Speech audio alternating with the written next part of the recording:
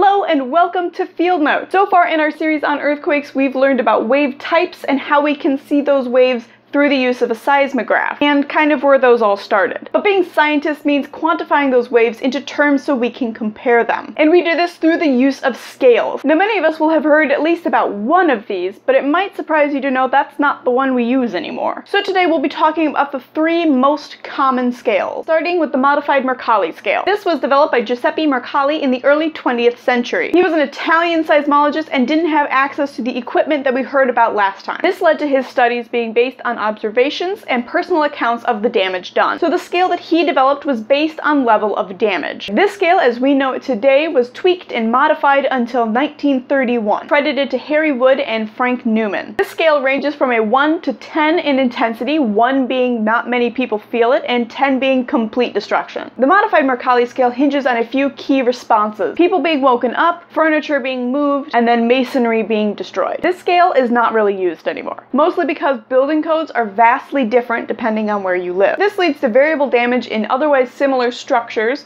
and therefore an inaccurate way to compare earthquakes throughout the world. However, this flaw is one of the reasons why I think it is still useful. In the United States, a moderately sized earthquake could be damaging but not crippling. However, in other parts of the world, it could mean complete destruction. The modified Mercalli scale adds an appreciable human element to how big an earthquake was to its victims. The next scale we're going to talk about was developed shortly after the modified Mercalli scale in 1934. This is the scale that everybody knows about. It's the Richter scale, developed by Charles Richter. This scale uses a formula based on the amplitude of the largest wave during an earthquake. Richter developed this scale for use on a specific seismometer, a specific distance from the earthquake, in California. Other scales were developed in other situations to be consistent with Richter's. The Richter scale is logarithmic, meaning a magnitude 4 earthquake is 10 times bigger than a magnitude 3. Each whole number increase corresponds with about 31 times more energy being released. The Richter scale isn't really used in the science community anymore. Its downfall, besides its specificity with how it can be used, is its inability to accurately measure large earthquakes. The Richter scale is okay for measuring small and medium-sized earthquakes,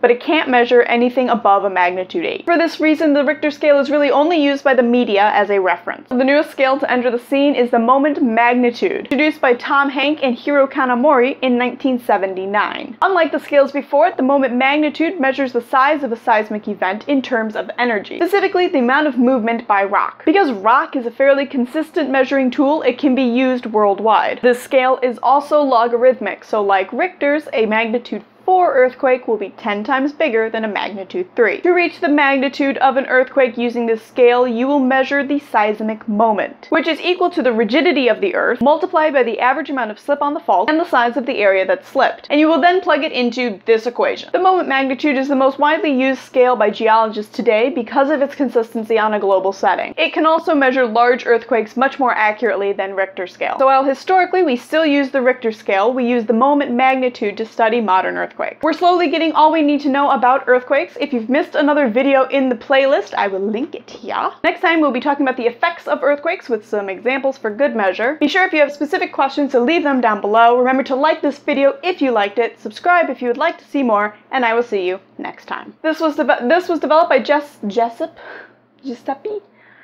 This was developed by Giuseppe Mercalli. That's gonna be fun. This was developed by Giuseppe. I'm gonna call him Giuseppe.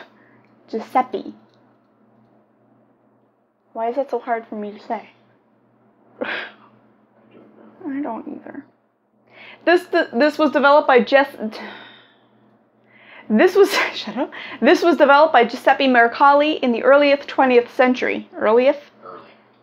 I said earliest. Yes. He was an Italian seismologist and didn't have the oh god. I feel like you tune me out until I say yeah. Is that okay?